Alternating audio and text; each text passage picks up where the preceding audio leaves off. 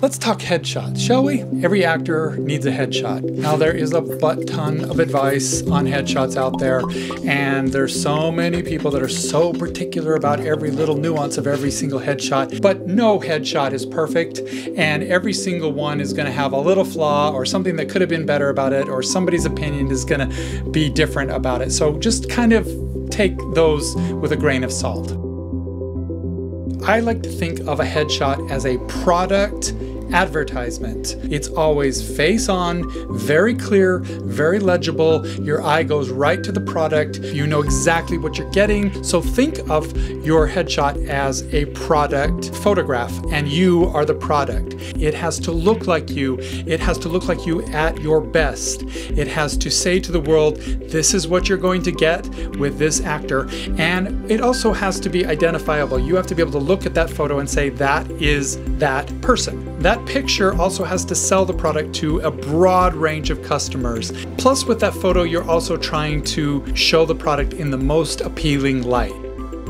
When do you need headshots? If you're in theater, especially if you're not in LA or New York or the West End, you're probably not going to need a new headshot more than once every couple years or so. For film, commercial, television, web series, all those things, you need to be as current your look as possible. Again, you need to be able to pick your face out of a room of people based on your headshot. When you're seeking out a headshot photographer, you want to look for actor headshot photographers. They are particular types of photographers that specialize in actor headshots. You do not want to look for artistic photographers. For instance, you don't want to look for fashion model photographers because they're used to taking glamorous shots and they're focusing on things that are model-based and not actor-based. You also don't want to look for artistic photographers or landscape photographers who take beautiful scenic shots but have no experience shooting people. And you also totally want to avoid portrait photographers, family photographers, glamour shot photographers. And when you're looking at a headshot photographer, you want to make sure you check out their previous work. Make sure that you're seeing actor headshots on their website or in their portfolio, and also ask them about how they go about their shooting process. I often find that when I know the photographer and they're a friend, I have a much better shoot. My pictures look much more natural because I'm relaxed with them and we have a rapport, and they know how to get a photo out of me, how to get a pose out of me. Ask their photographer about their process and how they get you to give your best photography face. So one of the most important things about a headshot is your eyes. Your eyes should be the most important focus of the picture. So they should be bright, clearly lit, and open. You want to be able to see your eyes clearly. If you go out drinking the night before and you have a hangover, you're going to have bags under your eyes or dark circles. You want to avoid that. So get plenty of rest before your headshot shoot so your eyes are nice and rested. Also, in a photograph, when you're choosing your photographs, you want to make sure that you can see the color of your eyes, especially if you have dark eyes like mine. You want to be able to see that brown or that gray or that green or that blue.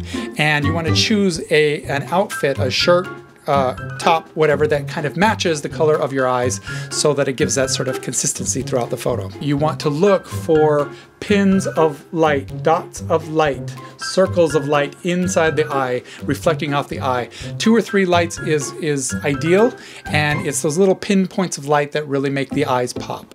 The next most important thing in a headshot is your mouth. If you're doing a theatrical headshot, most theatrical headshots are just a smile with no teeth or just a plain expression, a positive expression. So like this.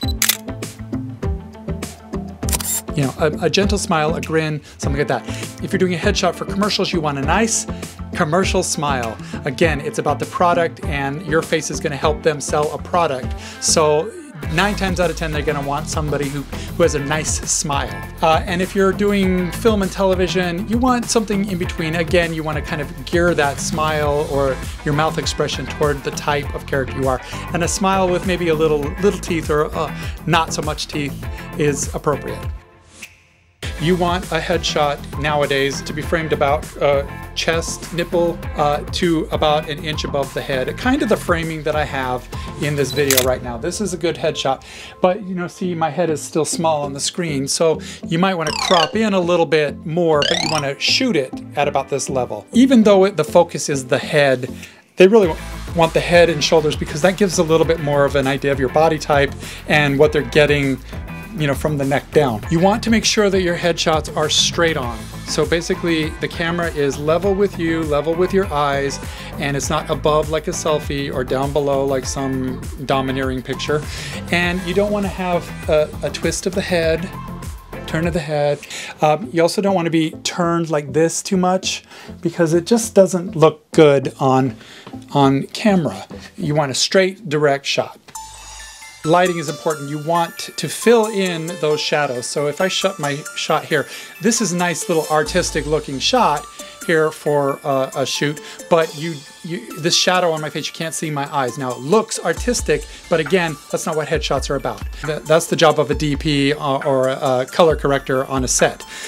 So you want your light to come from multiple sources, to be big enough that it doesn't cast harsh shadows on your face. Look for the sockets of your eyes, the sides of your face, down here, all those kind of things. You want to be well lit. You want your hair out of your face. If you've got long hair, you might want to consider pulling it back. It doesn't always fit the type that you're going for to have your hair pulled back, but make sure it's out of your face. Make sure that we can see back to about your ears, and make sure we can see some of your forehead, at least your eye area should be seen. And then the same thing with clothes. You want simple, plain clothes, solid colors that pop with your eyes. You also don't want your clothes to be the same color as the background. If you walk onto set and they have a blue background, don't wear a blue shirt. Bring some choices to the photo shoot as well for wardrobe. If you're wearing jewelry in the shot, I recommend you don't, but you know, a simple necklace, a simple ring, something like that is probably fine, but jewelry can often cause weird reflections in the camera or can just date your picture a little bit. So or it can also change the type that people think of you as. So kind of minimize the jewelry as much as possible. You don't want to put your hands in the shot because hands are distracting, and it's not about your hands, it's about your head. If they want to see your hands, they'll do a hand shot. The background in a shot should not be busy. So a lot of photographers will take you to a park and they'll have trees in the background and it'll be harsh lighting, so you'll see a lot of contrasty leaves in the background. It causes distraction. You want the focus to be on your face, again, on the product, not on the background of the product. A plain background is usually best. So studio shots are my preference for shooting, but also just a plain wall outside will do. A solid sky or a building that's in the back, that, you know, just something that's plain and ordinary and doesn't have a lot of lines or patterns in it. Now, it's popular for a photographer to use a shallow depth of field, and that's where you get the blurry background but your face is in focus, and that's perfectly fine, especially if you're shooting outdoors. But you want to make sure that the depth of focus is not so shallow that only your eyes are in focus and your nose is out of focus or your chin is out of focus. You want to make sure that your face from your ears to your nose is completely in focus. Now, in the olden days, you used to have one headshot, basically that's all you could afford, and you printed that out and that was used for everything. Nowadays, with digital auditions and whatnot, more and more casting directors are just using digital headshots. You don't need to actually print the headshot out, and agencies are doing the same thing. So that gives you much more flexibility, and I recommend that anytime you do a headshot shoot, you should get at least 2 looks, and if you can get 4 or more, great, because the more photos you have, the more different options you have when you're submitting for a role. Having options in your headshots to submit gives you more life out of each session, so you can spend that money once and then use those headshots for a variety of occasions for the next couple of years. It's important that your photographer's photos look good out of the camera. So the raw photo should be pretty good right out of the bag. You shouldn't have to doctor up the background. You shouldn't have to sharpen a part of the image or blur a part of the image or cut a part of the image out. You should not have to alter anything on your face.